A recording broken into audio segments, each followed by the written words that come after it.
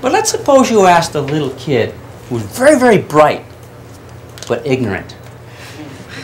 Never seen it before. And you say, kid, I'm going to drop these two objects. You tell me which one hits the ground first. I'll give you a Hershey bar. Kid says, with almonds? Yeah, with almonds too, all right? You tell me which one hit the ground first. And the kid says, well, can I feel those things first? You say, yeah. The kid take this. He says, oh, that's a pretty heavy piece of metal there. It's aluminum, but there's enough of it, so it's kind of heavy. A big gravity force acting on that. Kid take this. Oh, this little tinky ball. See, it's not very heavy at all. It's very, very light. God, doesn't weigh anything. Come on, kid, which one hits the ground first? Kid says, well, obviously, the heavy metal going to hit the ground before this little red ball. You say, how come? God, what is more force acting on it? I know when I'm pulling my toys, if I pull with a big force, it got a big change in motion. If I pull with a little force, it only change a little bit. There's more force, more gravity force acting on this. Whip, boom, gonna hit the ground. Give me my Hershey bar.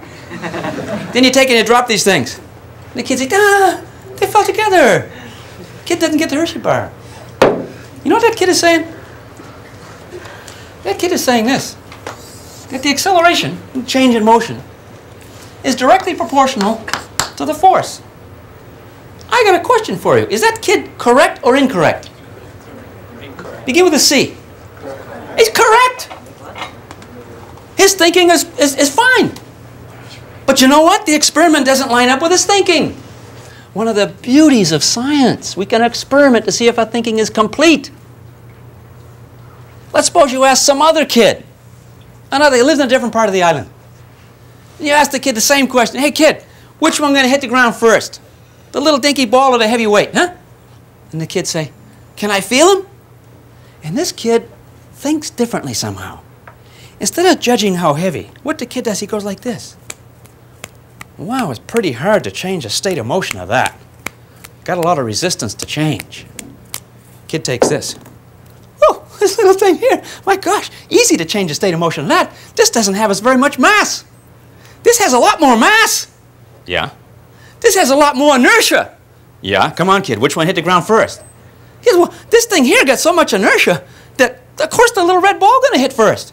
He said, the red ball hit first? Yeah. By the time this thing gets around to responding to gravity, whoop, this thing will be already down there.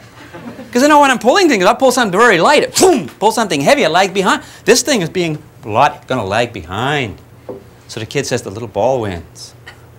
So you drop the two things, the beauty of the experiment, whoop, the kid. What's wrong? You know what that kid's saying? Is that kid saying something like this? On your toes. Is that kid saying the acceleration is proportional to the amount of mass? Check your neighbor. First of all, I got to ask you guys all a question. Which number is bigger?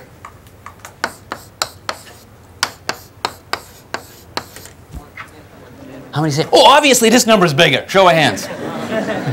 Get out of here. Get out. Out.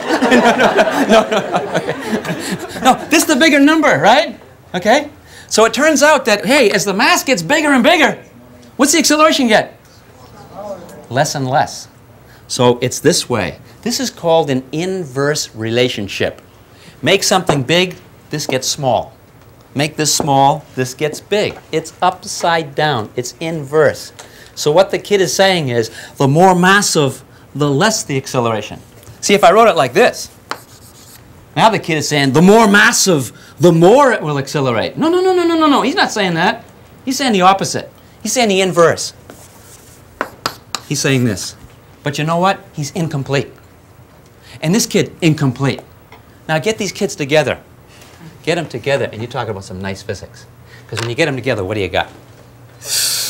You got what Newton got. You got this right here. Yes, the force. Yes, the inverse mass. Here's the whole thing right there. Yay. Let me show you what I mean. Here's the force acting on this. Here's the force acting on this. Looks like this one's going to be winning, huh, gang? Let me caution you on something. Whenever I ask you to compare the accelerations of different things, acceleration, don't shoot from the hip. Use a crutch. And that crutch is Newton's second law. When I say which of these accelerates more, It's another way of saying which goes faster, which gets down to the ground first, huh? Which accelerates more? Use the equation to guide your thinking. Because the acceleration depends not only on the force, but on the what? And what's the mass of this thing, gang?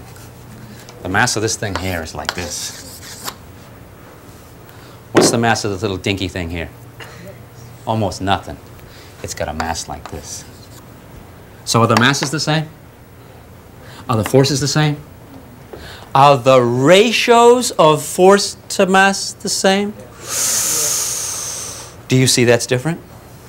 The ratio of both are the same. And that ratio is the acceleration.